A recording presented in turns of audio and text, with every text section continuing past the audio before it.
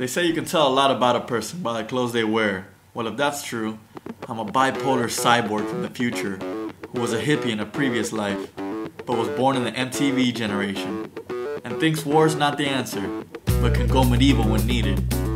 Or pull out my samurai skills, cause I like all that Eastern philosophy stuff, even though I'm down with the West Coast. I support the performing arts, cause nothing in life is a science, although I read between the lines, or people will attack and play me like my favorite throwback video game.